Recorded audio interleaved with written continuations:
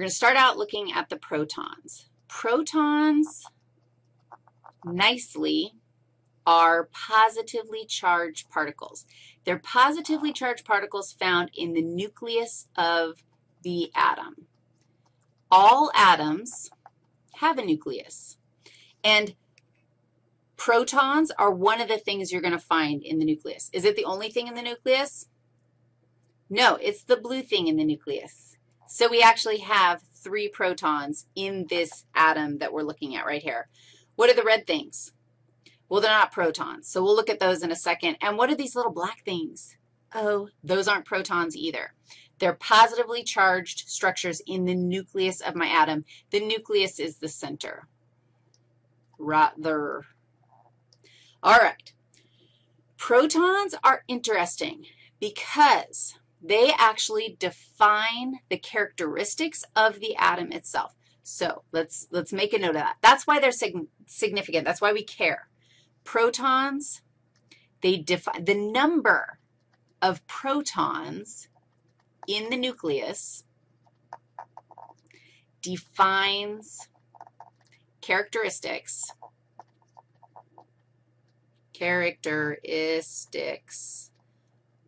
of the atom.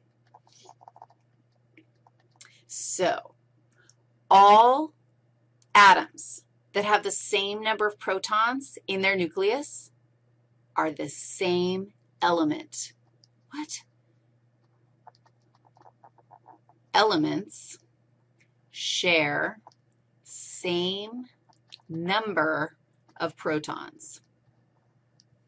Okay, did you follow that? Every single atom, if you look at it and you see that it has, 3 protons, it's a certain element. And I'm going to show you what elements, like what, really? How do you figure that out? Not there. Here. Not there. There. That's what I wanted to show you. What is that? Does that look familiar? Heck yes, it does. This is the periodic table of elements. Elements. And each one of these boxes represents like a flavor of atom. So go ahead and take a wild guess. Take a look at this hydrogen atom here. How many protons do you think are in a hydrogen atom? There's a giant hint right there by my arrow. 1. It's number 1. How'd you know? There's a 1 on it. Dogs, how else would you know? Talk to me about my friend helium over here. How many protons are in the nucleus of a helium atom? Dude, 2. It's got a number 2. Okay, go for pandemonium or whatever that is. 46 dog pounds. Easy peasy. You look for the number. The atomic number tells you how many protons they have. Tell me this. How many protons are in a carbon atom? 6. Tell me this. If we took a carbon atom and we took a proton out, is it still a carbon atom? No, because now it only has 5 protons. So I don't care what else you change. You can keep everything the same. You can totally mix it all up, but the number of protons tells you the atom. You will not have to memorize the periodic table of elements. And anybody who ever makes you memorize that, I would love to hear the justification for such a thing.